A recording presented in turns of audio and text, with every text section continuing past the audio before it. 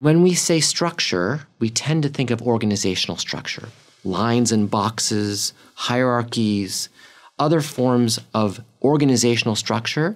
And when we say those things, most of us tend to cringe.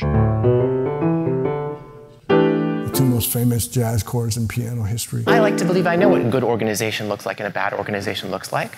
And Frank tells me, actually, you never really know until you understand the principles of jazz applied to organizations. G flat. I'd like you all to just close your eyes and listen and pick one note. A lot of people don't understand what's happening when jazz bands are improvising. Here's what you picked. B flat. Sometimes people think that jazz is just pulling notes out of thin air, making things up as you go along.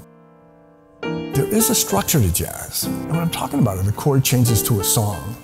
There are these minimal constraints that allow musicians to coordinate through time. What makes jazz work, and this is the secret, it's a skill I call provocative competence. Note, it's competence. It's not just provocation. It's the ability to use the structures of an improvisation group to provoke competence in others and do so competently. It means I take what you offer and advance it. We tend to structure things within an inch of their lives. You end up with a bunch of frustrated people who hate the structures the organization and we as managers of it put in place. Letting go is an art. And what helps it work is this minimal structure. We call it comping. It's short for accompany. If the saxophone player's turn to solo, if you're playing piano and you're comping, your entire mission in life is to make that person brilliant. Here's a tune that Sonny Rollins wrote based on these 4 chords.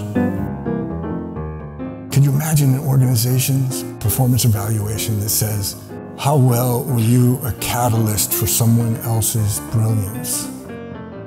When did your presence make a difference for someone else to articulate a creative idea? When did you support on a project even though you didn't get credit? Jazz offers a good lesson with that. How to unlearn, how to step back, how to accept errors. Does this sound familiar to anybody? That's okay, you ready? Not easy. But the beauty of it is that people who've played in jazz for a long period of time know how to do it. And most of those principles, if not all, analogously carry over into our working world. So you're hearing all these utterances, musical utterances happening, and you have to take action, and you have to do it in public with no guarantee that what you choose is the right way to go.